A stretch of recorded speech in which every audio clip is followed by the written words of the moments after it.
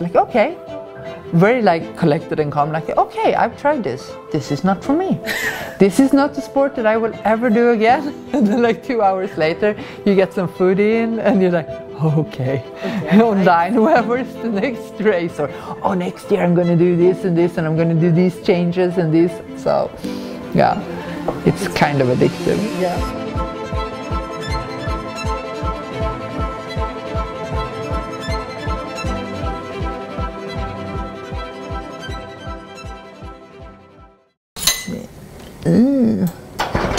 No, it's okay. I started running when I was a grown-up.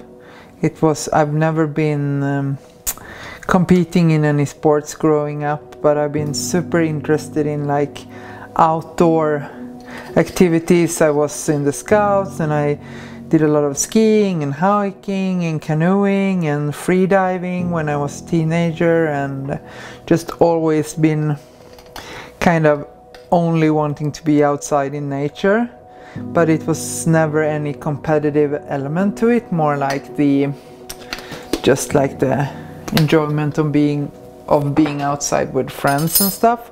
But then when I was almost 30, I actually wanted a bit of a challenge. We just ended up coming here because because of the races, the ultra trail races that goes here. And as I said, I was very inspired by Rory Bossio, so I had UTMB was in my mind very early on. Okay. It's one of the first ultra trail races I heard of. I had been living in the north of Sweden and on the west coast, and had more like, yeah, you did outdoor stuff all the time, but now it's more. But then I felt, oh, I need to find my way back to myself, so I've decided to do this challenge to become an athlete, but then it's just ended up with only running.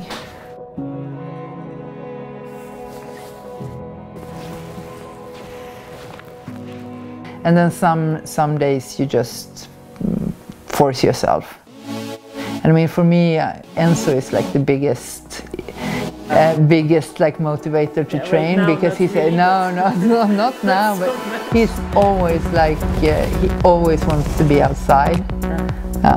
I think and I want to be outside all the time too.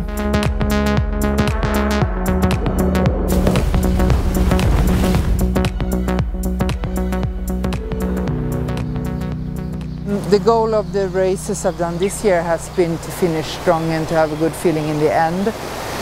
Yeah, so I think so I feel like I'm in a good place. And then you never know, it's just, UTMB is, I think the most important thing is to have a plan that's based on you and try to stick with it and not get caught up in the race, because you never know.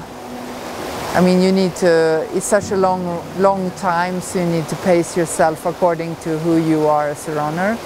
So that's also something I guess you learn with time. I will try and do that.